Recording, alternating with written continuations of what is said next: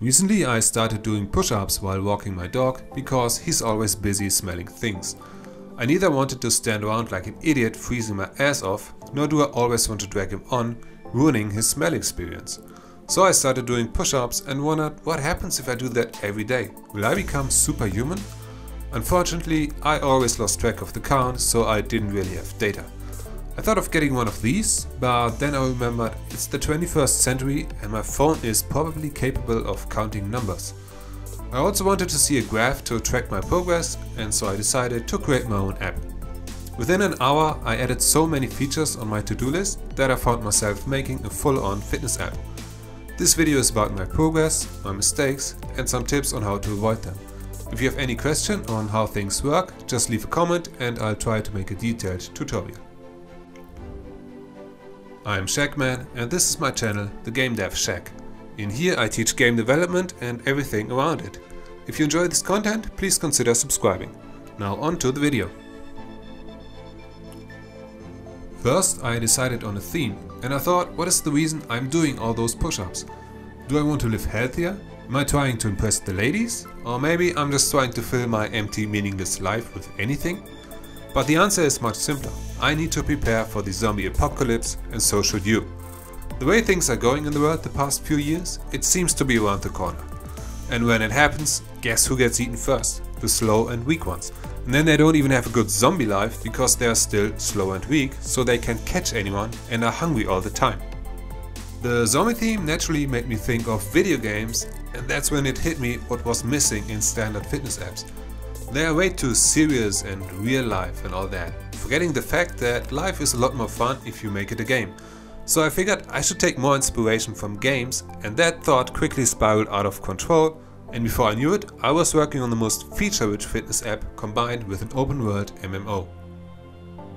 Taking a step back, I decided on the core features: creating exercises, counting repetitions, and XP that makes you move up in levels as my first game element. And of course a save system. If that doesn't work, everything will be pretty useless. I created a class called Exercise that contains the name and how many points each repetition gives. All exercises are stored in a list that sits in a class called Save Data. And there goes everything I want to save, like a list of classes called Sessions, where each has a list of classes called Sets, which contains reference to the exercise and the number of repetitions done. All of these are simple classes, not model behaviors, so to save everything I just serialized the saved data class to a string with JSON. Then I save the string in the player paths, and that's my save system.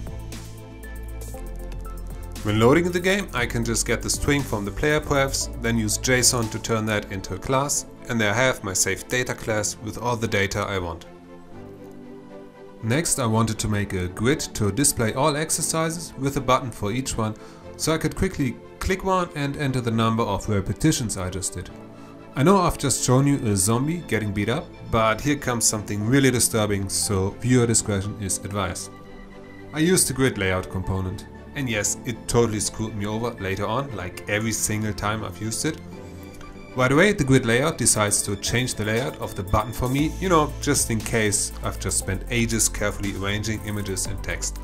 Oh, and by the way, in this case, the undo button doesn't work, so don't use the grid layout group.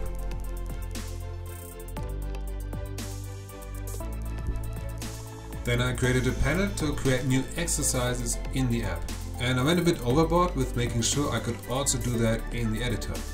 Later on I realized that since the exercise class can be serialized, I can just have a list of exercises and enter the name and stuff in the inspector.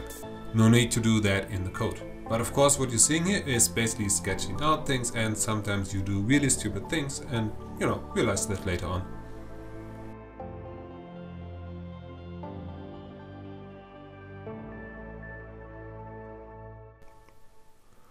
When I was doing the buttons, I found myself going back and forth to an image editor, and this was just the prototyping phase. So I decided to take a little detour and make things a bit more procedural. Now every button consists of several purely white images that can be adjusted in the editor. And to reuse it, I made a scriptable object that can be used like a floppy disk. So when you have a color scheme that you like, you can make a new scriptable object, drag it into the slot and save it. and then you can use the scriptable object on another button and load it.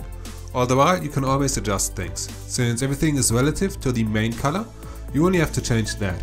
I will soon make a tutorial on that. I'm trying to advance it a bit more so that you can drag in a color palette and automatically get a bunch of fitting color schemes.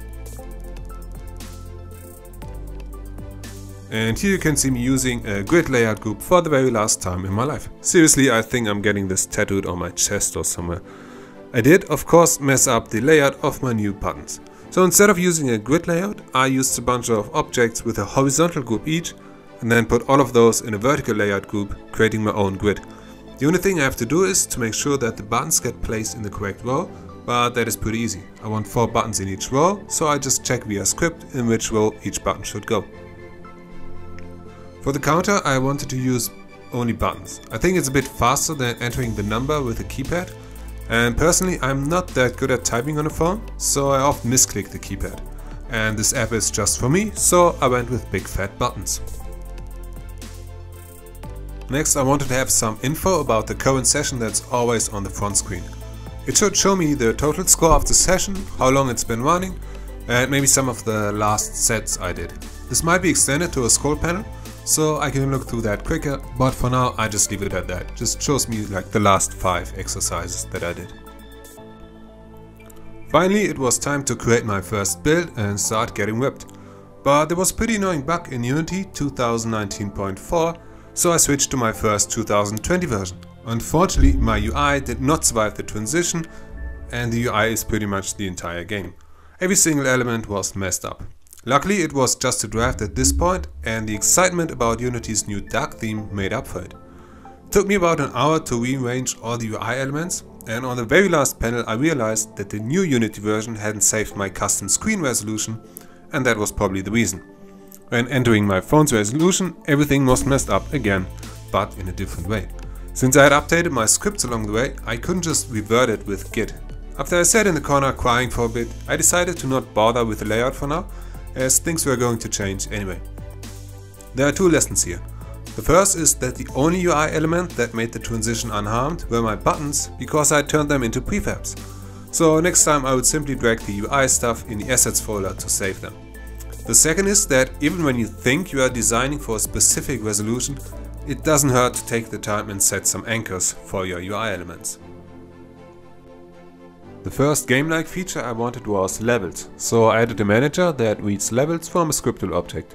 It's just a list of strings that the XP manager splits in words and floats. The first level of my fitness journey is a slimy fart, but with only 1000 push-ups I can call myself a piece of bread that's been soaked in dishwater. Continuing with soft, weak and generally disgusting things, I will soon find my way up to be as tough as a soft-boiled egg. I'm not sure yet how many levels there will be, and I might adjust the points a bit. Having been raised by the internet, I know that the ultimate level will be, of course, Mr. Chuck Norris. For that, all I have to do is the equivalent of 1,000,000 push-ups. Right below that is Mike Tyson in his prime, and yes, he would have defeated Ali. Next is Super Mario, who is actually quite athletic, doing stuff like triple backflips followed by a kick to the head in mid-air. And that reminded me of another hero of mine, Donkey Kong, again very strong. I also wanted to implement something that motivates me to keep on track, so I was thinking of a daily decay of points if I don't reach a minimum. But looking at games, no one really does that, probably because it's frustrating. Games don't punish you for not playing, they reward you for playing with stuff like daily achievements. I don't really want to do that though, because when I reach a new level, I'd like to know that I really did the equivalent of, let's say, 10,000 push-ups and not just 6,000 with daily achievement boosts. For now, I will simply reward myself with things that I want. So for example, my first reward is going to be one of those little steel cans you can use to make a cappuccino. Right now I'm drinking instant coffee and it's disgusting, but I'm addicted, so there's nothing I can do.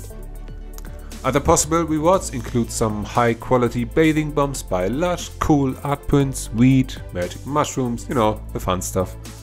And maybe a big one later down the road, like ordering a giant trampoline from China. So basically everything I want to buy that is not really necessary, I put on a list and then I have to earn it. I'm also thinking of combining this with my productivity app, but that's a bit too complex to explain here. As you've already seen in the beginning, I changed the layout as the other one was too messy. So I just painted this thing here based on a cool color palette I found. In the next weeks I will add some graphs to see my progress and whatever idea comes up when using the app. I hope you enjoyed this video, and if you have any questions about things you've seen here, just leave a comment. Goodbye.